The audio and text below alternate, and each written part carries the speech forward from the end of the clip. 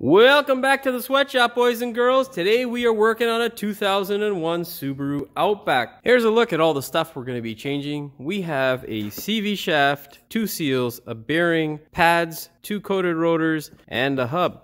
Before we get started with today's video, do me a favor and smash that subscribe button. All of those parts except the other rotor and set of pads are going on this side of the vehicle, passenger front side of the vehicle. Why? Because at some point in this vehicle's life there has been an impact. You can see there that the door doesn't line up and it's actually much higher than the rear door. Over here in the front, the fender as well as the door don't line up quite exactly as how they should. And on this side here, quite a few parts were changed by the Subaru dealer. Now here's a little bit of background. We did change out the 2 front rotors. Originally, what was wrong with the rotors were this side here was heavily warped. The other side was fine, within spec. The other thing with this side is the CV shaft has no play back and forth. You should be able to go back and forth with the CV shaft. Now a lot of parts were changed on this side, including the spindle, the caliper, the shocks, the lower control arm, bearing, and hub. So it was not really something that I was thinking that would be warped. Just for reference, here's the other side of the vehicle. You can see it looks like this side has spent its entire life in Canada, while this side has spent its entire life in Florida or California. So as I was saying, it was a shock to me that the hub itself was bent, and that is exactly what was causing the rotor to warp. What's happening is because the hub is bent, the rotor is constantly touching the pad ever so slightly, causing it to heat up and then of course warp over time. So of course we're going to be changing all these parts out in an effort to try and remedy the issues that we're having, which I don't think I mentioned, so I'll go ahead and mention them now. Essentially, we're having a bit of shimmy in the steering wheel when the brakes are applied. We're also having a crunching noise when the brakes are applied. At certain times, it doesn't happen all the time, which leads me to believe that it's because of the warpage on this, or possibly the CV shaft, which has a small leak, so we're swapping it out. Yeah, wish me luck.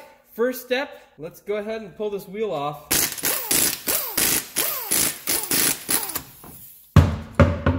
Now go ahead and fire this CV axle nut off. You'll need a 32mm socket. Of course, when something is brand new, boys and girls, like a CV shaft, and you see that the nut has been staked multiple times, that's usually not a good sign. Next step, remove the caliper bolts.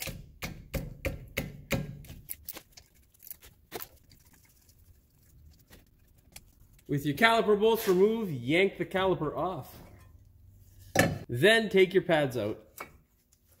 Now get a 17mm flex socket or wrench ratchet. Usually I use a wrench ratchet to break these guys free, an extra long one, and then go ahead and remove them all the way either by hand or with a wrench ratchet. This sort of wrench ratchet works really well.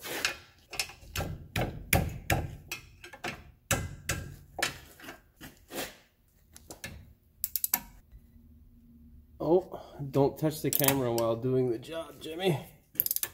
At least I'm still in frame, not for the bottom bolt. Guess I should do that all over again.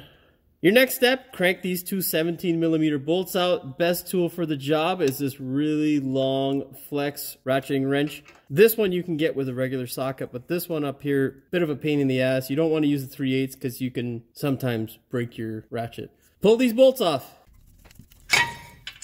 Yank your bracket off and your rotor. Now our next step here is to separate the bullet joint from the lower control arm. This is a crucial step because you don't want to damage your bullet joint. You need to get the proper tool. The proper tool is this guy here. There are other styles of tools you can use to separate the bullet joint from the lower control arm. For me, this one works best on the Subarus. Don't screw this step up, otherwise you'll be replacing the bullet joint. That being said, our first step in this process is going to be to remove the cotter pin.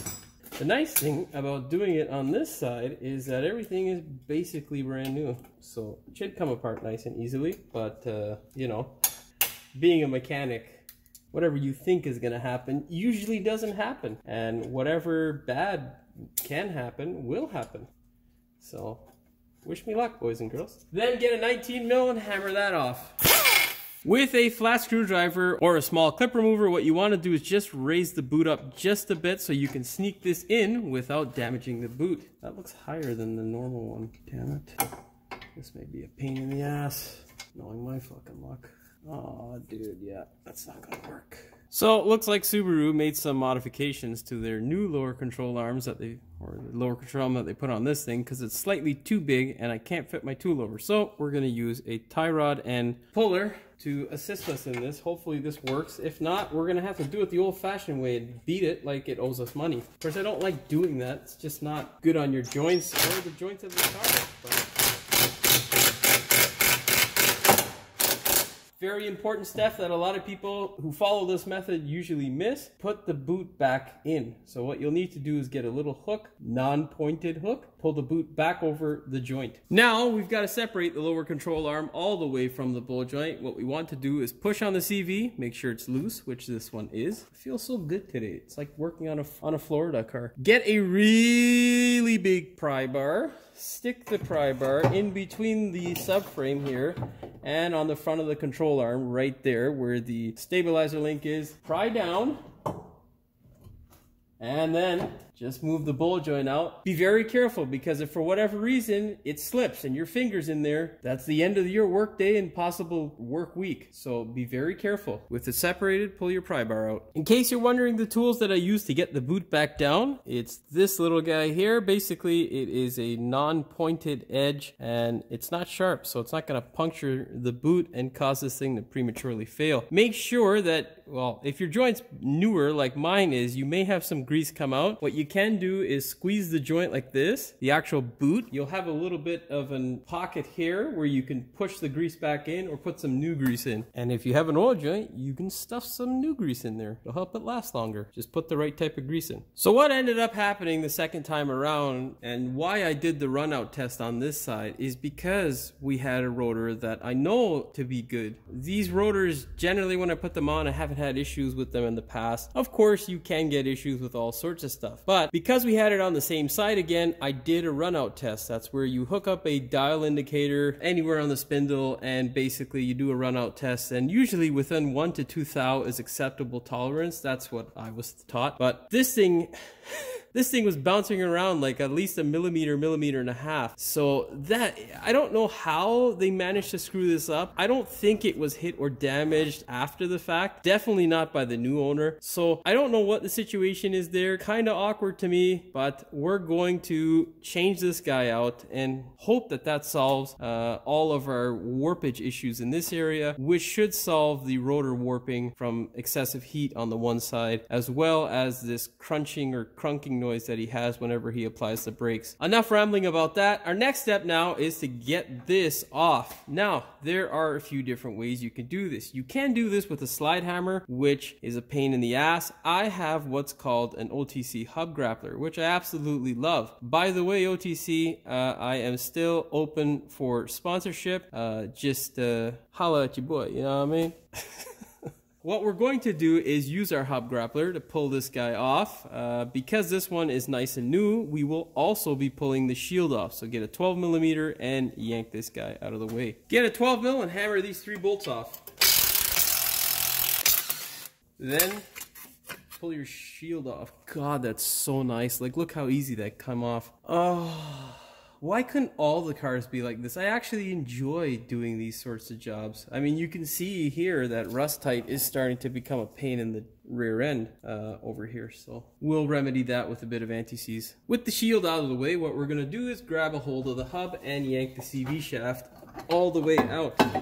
Now, if for whatever reason you are not replacing your seals or bearing, when you do yank your CV out, be very careful if you're just replacing the CV shaft, because you do not want to hit the dust shield or the seal itself and damage that dust barrier. Your bearing will fail premature. Look at this, boys and girls. It's bent so bad you can actually see it while rotating it. I'm not sure if you'll see it on camera, but I can see it.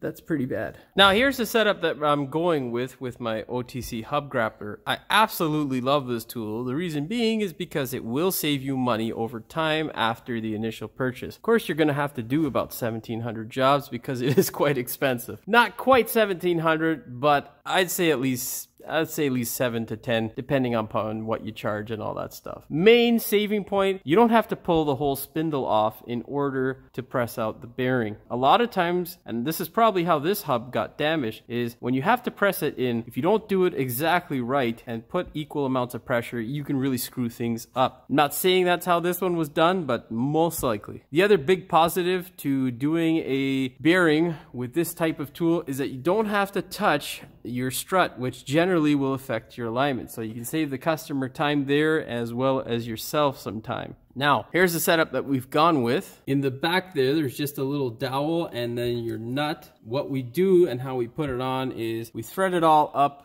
by hand first, and then you go ahead and you can hit it with your gun. It's a 1-inch socket on this side. I don't know what size the other piece is, the nut there. We just use an adjustable and then hit it. It's also therapeutic. Another big thing, make sure that you are clear all around on the hub. You don't want to damage this bolt, because if you damage it, OTC will not provide you any warranty coverage. Get your favorite adjustable, your favorite 1-inch, and gun and hammer.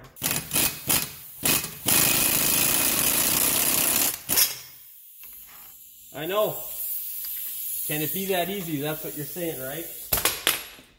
It can be that easy, boys and girls. Now you can also see why we have no choice but to replace the bearing as well as the seals. Obviously, the seal is probably damaged from it being pulled out in such a manner. The other thing is that this bearing would have failed prematurely because whoever did it put grease on it. You're not supposed to put grease on these bearings. They're already lubricated from the factory. So the more I dig, the worse it looks for the technician who actually did this job. Now, if you have a ball type bearing, because some of these do get replaced with those aftermarket bearings that are ball type, your seal will come off. Don't mix them up because there are two different seals. Pretty sure there is a difference in circumference, so you have to be really special sometimes to screw them up. This is all junk for us, bearing and seal and hubs getting replaced as mentioned before, so I don't know why I'm mentioning it again. Our next step here is going to be to hammer out the rear roller section of the bearing.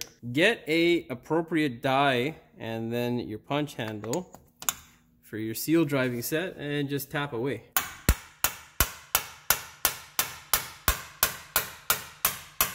Essentially what's holding it is the roller bearings as well as the seal. So we gotta smash this son of a bitch out of the way. So I accidentally did not record me smashing it out, but once you smash it out, it'll fall all over the floor and the rollers might go everywhere, and of course the grease will go everywhere. So clean up the grease and then I'll show you the wonderful part about Subaru if it's on this fucking side, because it obviously wasn't here. So now I'm not 100% sure as to who actually did this job or what the situation was, but you can see it really wasn't done properly. This is the seal. It's really mangled. That little spring keeps tension on the seal. The rubber portion of the seal is fine, but this won't get mangled like this in this sort of fashion from me hammering on it or from just driving. This never happens. It's improper installation. Yeah, it would have failed regardless, and you can see here like that red grease is not... This bearing does not come with red grease if it's a Subaru product, which I assume it was. It's usually clear grease. And anyhow, you're not supposed to put excessive grease or any grease in this cavity. It comes already pre-packed with grease. All you got to do is install it. So yeah, this is a real mess. So what I was saying before, and what is really nice specifically about the Subaru bearing setup, is the fact that they have the seals. Why? Because this snap ring here is not rotted to shit, which essentially equates to you as the best possible situation or scenario you could go through, because if you've ever worked on any other sort of manufacturer who has a press-in bearing, not only is the bearing sometimes a pain in the ass, but you can waste a full day trying to get this stupid goddamn C-clip out because they just turn into one clump of rust. So one of the best things by Subaru was to put in some seals. Makes your life as a technician so much better. That's enough praise for Subaru. Let's go ahead and remove this thing. What you'll need is 2 small flat screwdrivers. What you want to do is stick a screwdriver in here like so, and then stick the other one behind like that, and then just work it out like so. Then stick this one like this there, and continue working it out Once you get it past and it sort of butts up against the actual spindle, you can either do the other side or just keep working it loose. Now, when you get it to this point, keep your fingers close by because this guy can escape, and if it flies off and hits you in the face, it's gonna suck.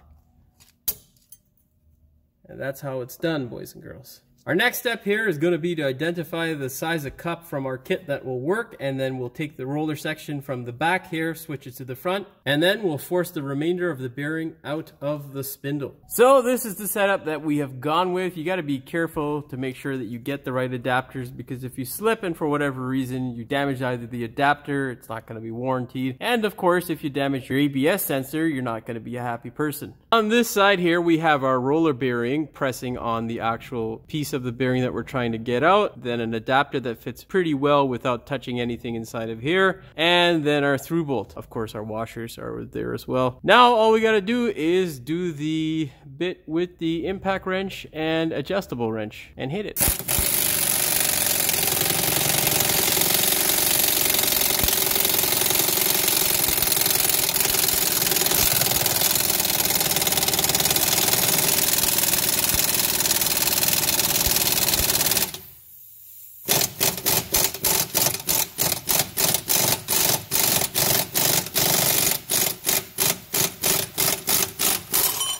Fuck is holding this shit?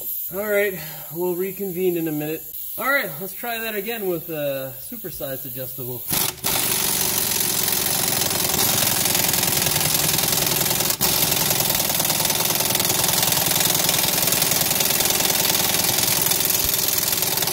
Alright, let me go check my compressor because I don't know why the fuck my gun doesn't have as much juice. I don't know what's on. What the fuck is going on here, bud? Okay, let's tighten this guy up again and fucking hammer it.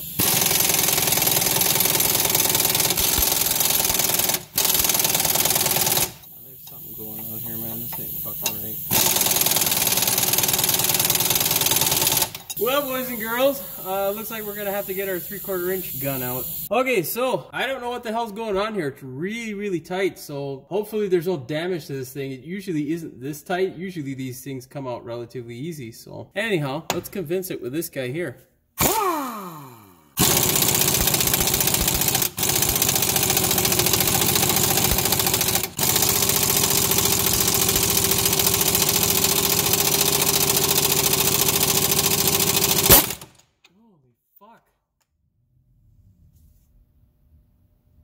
What the fuck just happened there? Did it come loose? That was quite scary there, boys and girls. Never that fucking tight. Okay, let's swap back to our 1/2 inch gun. Jeez, that was something else. Well, it's going now.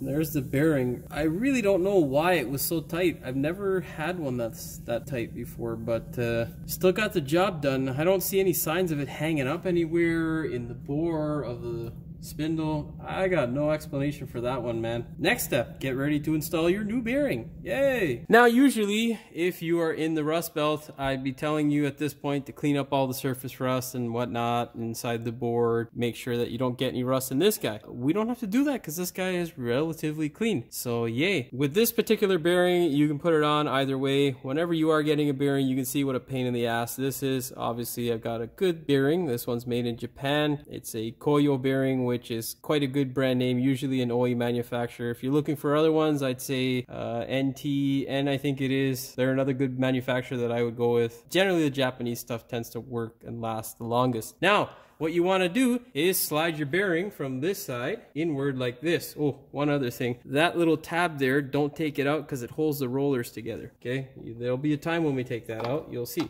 Slide the bearing in, get the appropriate adapter, put it behind, then we're going to put our mounting cup up here and then hit it again with the 1 inch. Make sure you get the adapter on as evenly as possible. This one here is not necessarily important. You don't absolutely need it, but it does help me so I don't have to thread this thing in the back there on for about a half an hour. I just got to get it on there a bit. Now, adjustable and hammer. Oh, fuck you. That's exactly what you don't want to happen. You can prevent that by tightening it up by hand. Make sure that you get a visual on the back to make sure it's centered as possible, and then you can go ahead and hammer it.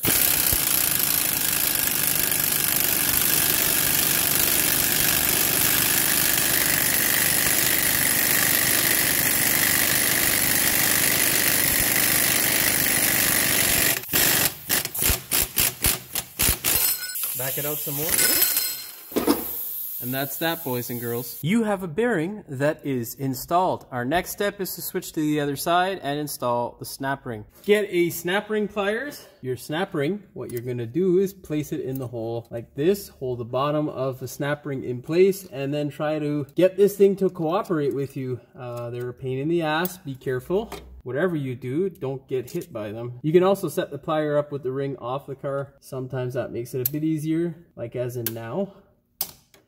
And then snap it home. Get your flat screwdriver and verify that it is in the groove on either side. And there you go. Okay, boys and girls, we are ready to install our seals. Another thing that was installed wrong on this vehicle, they put the seal that looks like this on the outside here, and they put this one on the inside. It's actually supposed to go the opposite way around. This guy is the inner seal with that little lip there, and this one is the outer seal. Also, be careful, you don't want to screw them up because they are different circumferences. What we want to do is just kind of force that in there. It's a little bit too loose, so we'll put some goop on it to keep it nice and still in there. I don't know if they ground this down or what the hell they did, but somehow they managed to screw up a lot of the shit that they should have not screwed up. Now we have installed our rear seal because it has an actual friction fit. This one is quite loose, so what I've done is put some goop on it. The goop is this form of gasket stuff that I've used on many types of vehicles before. Don't put too much on and then wipe off the excess.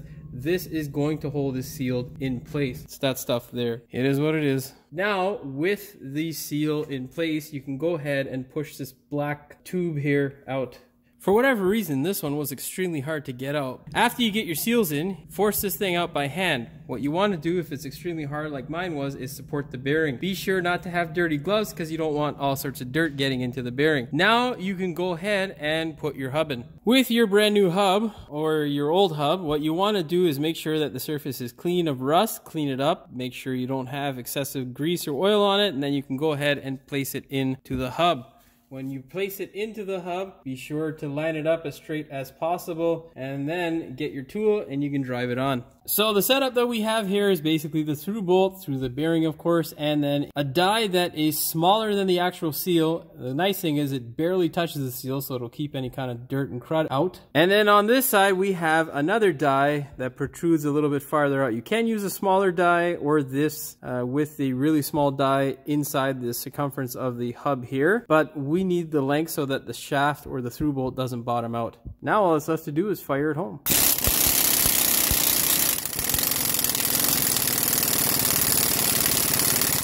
As you get to the seal, what you can do is rotate it just to make sure it's seated nicely, and then fire it the rest of the way home. When you hear that change, you've bottomed out. Now all you gotta do is remove it and then check it to make sure that you installed it correctly. You'll know it's installed correctly because you won't have any binding and this thing will run true. Test it with the dial indicator if you had the same issue that I did. Go ahead and put your brake shield back on. Don't forget to grind up those holes if yours has rust like mine did. Anti-seize the bolts and go ahead and torque them to 13 foot-pounds. Always thread them in by hand first because obviously you don't want to screw it up. My next step is going to be to take this CV shaft off. You can see there, right where my index finger tip is, there is a dowel pin that you need to smash out with a punch. I think I use a 1/4 inch punch to smash that guy out, or something a little bit smaller. Unfortunately, the camera's in my swinging range, so you won't be able to see me doing it. In case you're wondering, it is a 7/32 bit. What I usually do is I use an extension like this with a socket to get to that dowel. Unfortunately, my camera did not record when I asked it to. So I didn't get the footage of me taking the CV shaft out. Essentially what you want to do is just wiggle it out nice and gently once you smash the pin out. Once you get the pin out, you can go ahead, put your new shaft in. Be sure to line the shaft up properly so that you can hammer this new guy back home. You'll see with the new one and the old one, there should be a tapered edge like this. Obviously start with this edge. Just get a punch that is bigger than the hole of the CV shaft so that you don't smash this through. Install this. And for those of you who wonder how I install it, basically I have a piece of tool steel that I drilled a 1/4-inch hole in, and I just slide that guy in there to start it, smash it home a couple of times, and then get a punch and drive it home the rest of the way. Now you can go ahead and install the other end of the CV shaft. Be sure to not hit your brand new seals and line this up as carefully as possible. Also, before you put it in there, make sure you put a nice layer of anti-seize so that in case you ever have to do this job again, it won't be such a pain. A little bit of white lithium grease does the trick. Now get your really big pry bar and prepare for war. With your really big pry bar, pry down on the lower control arm. Pray to God there is no family history of aneurysms, and work the spindle into place, or the bowl joint. Oh, Jesus. Oh, there we go. Also, employ the use of a bungee cord so that your caliper doesn't fall off like mine just did. Not necessarily the worst thing in the world, but not the best either, boys and girls. Now, just slide your shaft all the way home. Twist it a bit to make sure it's not bound up on the seal. Put your CV nut on. Now we can get to our brakes. Tighten up your CV nut just a bit. We're going to torque it afterwards properly. Now, let's torque our bolt joint. Run this up and then tighten it down to 30 foot-pounds. Would help to turn the torque wrench on first, boys and girls. Once you get it to 30, what you want to do is keep cranking on it until you can pass a cotter pin through the bolt joint hole, or the hole in the bolt joint. Whoopsies. Okay, put a brand new cotter pin in there. Brand new cotter pin. Don't forget to bend it so it doesn't come out. Before you put your rotor on, make sure you coat this with some anti-seize or some white lithium grease. Remember, for proper application, shake well.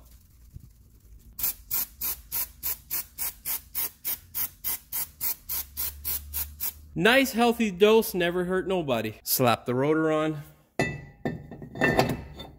Now what you got to do is prep your caliper bracket to receive those new pads if you're replacing all this stuff. If not, just give it a fresh layer of grease and put it all back together. I'm not going to show you how to do that. I've done that in my other videos. Basically the same process. Healthy coating of grease, any rust, grind it off, get it away, and you're good to go. Go ahead and lubricate your pad carrier. Put on the new hardware if you're replacing your pads, and lubricate the sliders again just at the boot. I find that to be really important. Stick as much lubricant right up in here. That way you don't have any rust forming. Where the rust forms up here, it'll work its way into the bore and make your life a pain in the ass. You can also, on most Subarus, put pads like this in the carrier without them falling apart, just because these hardwares are brand new, so they usually keep them there. And slide it into place. Get your 17 mil. Make sure you anti-seize the hell out of these things and throw them in. Try your best not to get any grease on the rotor while installing it. Thread the bolts up by hand and drive them home with a wrench ratchet, or well, I usually use the wrench ratchet for both because I don't know if I explained it yesterday, but basically it's a pain in the ass to fit a socket up on the top bolt because the shock bolt's there. You can use a socket for this guy or power driver, but you know, whatever. Torque spec for the bracket is 58 foot-pounds. I usually just torque it to 60. You can see that bolt's a pain in the ass. And there you go, boys and girls, you're good to go. Now you can place your caliper back in place. Now, boys and girls, here is a tip that'll really help you. If you have cars that come into your shop that a customer has complained about vibrations and whatnot, essentially what you can do, there's two bonuses to doing this. You can apply a little bit of silicone just on the edge of the piston, on either piston, as well as the back here of the caliper. What that'll do is it will lessen the chance of the backing of the pad sort of escaping in this bracket here for the caliper and make an all all sorts of squealing noise and vibrations that'll drive you and the customer goddamn insane. Vibration is my version of vibrations. It's a pain in the ass sometimes. It'll give you all sorts of squeaks and annoying shit that you can't get rid of, and it'll just make you want to jab a screwdriver through your eye. Now, don't gob it on. You don't want to get it all over the rubbers. The second thing to having the silicone on there is the silicone is basically a barrier between oxygen and bare metal. So you won't have all sorts of rust in the bore, which can sometimes, which I've seen rust to the point where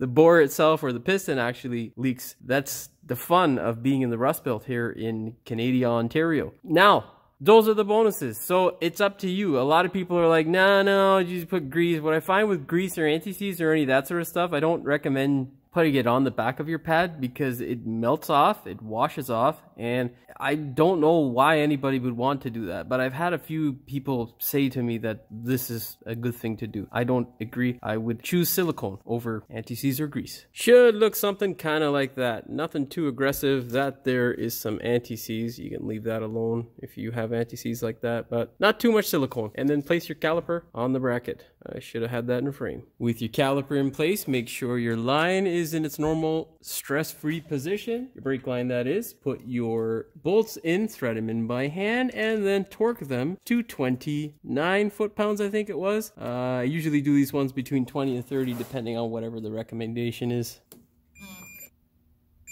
Like 4 to 5 seconds of this clip is going to be used. It's 45 seconds. Wonderful. Well, boys and girls, the time has come now for us to torque our axle nut. It is 159 pounds that are required to torque this to spec. Now, I don't have any friends with me today, so I have no one to depress the brake for me. What I am going to do is show you a trick that I usually do on vented rotors. Take a punch, stick it into any selected vent, and then start cranking, man. Now, with press fit bearings and hub assemblies or anything where a CV shaft and bearing run through, you want to be close to the torque spec. You don't want to go over because you can prematurely damage the bearing. And if it's under, you'll have it literally come apart. So be careful and torque it to the right spec. Don't forget to get a punch and stake the nut. This is an awkward position. Yay! Before you put your wheel on, blast it with some more grease. And of course, shake well.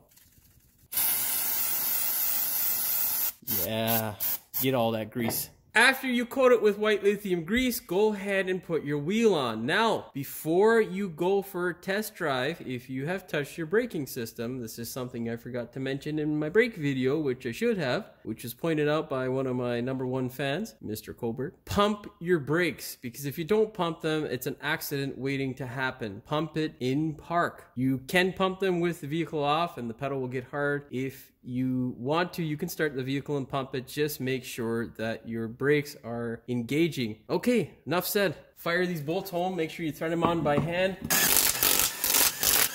Torque him to spec. I believe the recommended was 58 to 72. I torque all my Subarus to 100. Never had an issue. Not going to change. Boys and girls, that is that for the Outback. We are good to go. The next thing on the agenda for us is to go ahead, test drive this vehicle, make sure it is all good. Don't forget to pump your brakes before you go on that test drive. Most importantly, subscribe, like, share, and most importantly, subscribe.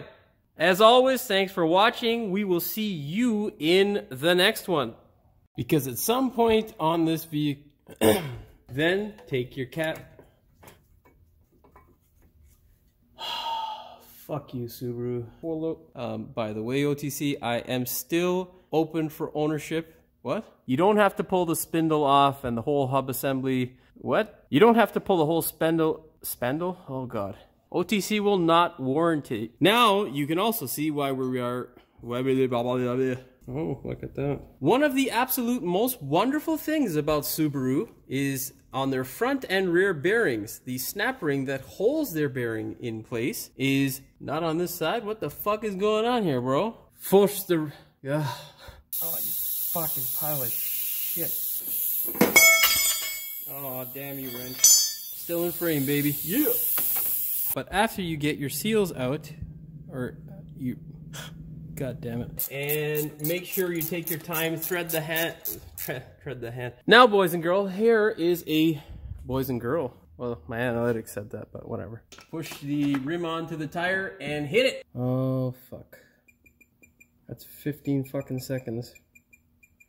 Stupid Jimmy. Oh, you really should have set the fucking torque wrench before I started recording because we're low on data. Don't forget to what?